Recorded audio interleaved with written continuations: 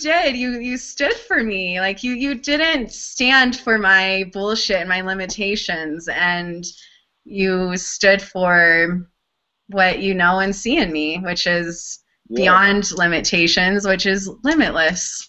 right. I see your perfection, and then I see also like the where I see parts of you that you don't even see yourself, and I'm going to stand for those parts because the parts of you that you see yourself, you can stand for just fine. I don't need to help you stand for those. That's so true. So last I saw, you opened yourself up for taking clients. And this is something new, right? That you're Yeah, it's definitely new for me. It was a big step. I kind of clicked, and I saw how my whole life I'd been preparing for this as well, even though I didn't really know it. And so when all of like everything I'd learned so far without even really being conscious of it, and the stuff that I'd learned over the last year, when all of that clicked and lined up, like I was able to see kind of how powerful like what my ability to see is and how like and what that's like. And so I did open myself up for clients. And I have yeah. three different modalities now that Yeah. I've set up, but and one's a month long and like 11 sessions. One's 3 months and 33 sessions, or 11 weeks and 33 sessions, and then one would be like 7 days, like full contact, like immersion, which would be kind of like Oh, what I you went love through. that. And that I'm gonna call an ego death match. Yeah, I remember that now. So share, I want you to just share too a little about what you actually do because this isn't for um how do I put this? Your soul will know. And even though Paul and I have been journeying together, and I've really seen him as like a companion on my path, I didn't think in any way that he would, especially when I moved in with you, it's like I didn't even, my mind didn't process at all that you would actually be facilitating a process for me because I just had always viewed our relationship as just, yeah, just like companions, friends, we support each other. And I never in my right mind would have thought that our dynamic was going to shift for that time and some way you being um, a facilitator. And I don't even necessarily look at you as someone that's like, you know, I am the guru and I have your answers. You just really do have this presence and this ability to see through, like you said, especially to the parts of yourself that we're not seeing. And so this really is a soul knowing, like your soul does know. It's not something that you can really make sense of, and it really is for people who are, it seems to me, and you can correct me if I'm wrong, but those who are really, really, really ready to step into the next level, a big level of responsibility for themselves.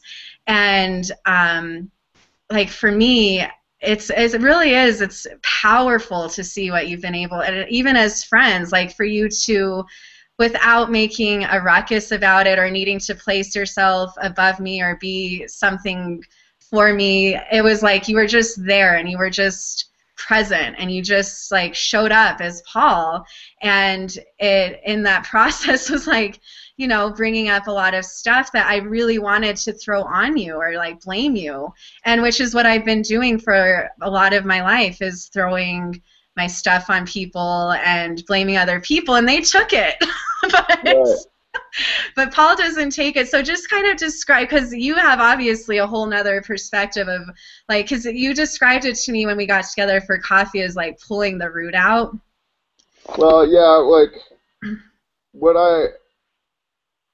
and I mean, well, to speak to what you said about who it's for, and like I'll just say I'm the last coach that like people should come to. Like if you've looked everywhere else and you still like there's still like you're like doing mantras every day and you're still having to like Yeah. conjure up your sense of joy and you just aren't finding answers. You've looked everywhere. Come to me and I'll help you. Um, Hmm. and it's gonna and yeah, it takes a lot of commitment, and so you know, financial commitment, time commitment, and you know, commitment to the process. But yeah, it is. It's what like I'm able to. Usually, what people do is they balance their energy by projecting themselves out onto a number of people, places, things around them. And so what I do is like I become basically the canvas for them to project all of it onto. And so I just like don't Yeah. let at first I start by not letting them I'm project it laughing now. onto. You won't be laughing, believe me. I start by like getting them not to project it onto everything else. And then so they project it all onto me. And so once they've projected everything onto me, then I like show them the picture that they're projecting.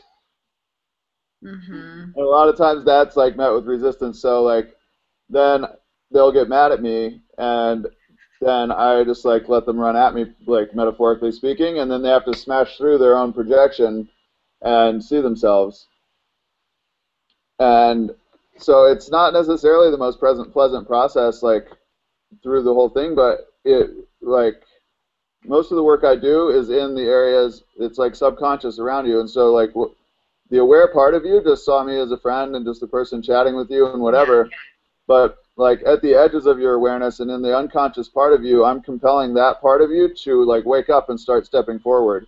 Hmm. And when when it's done properly, it happens so powerfully that there's no stopping it. And like and you just have to like emerge like as like a much bigger, much brighter, much like more whole version of yourself because there's no you don't feel like there's any other choice. And and so that's the process I like take people through. Yeah, and the beautiful and amazing part about it is that and through the whole thing, it has nothing to do with you.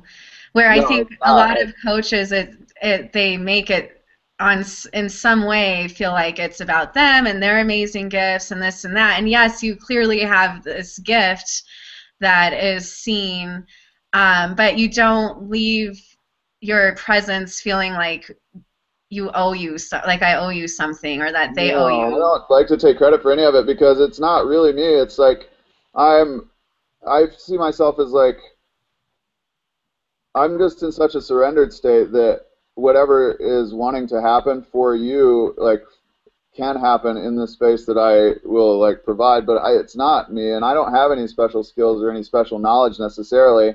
And the only way that I'm able to describe the process that people go through with me is because I've observed that process happening. It's not because I do the process necessarily. Mhm.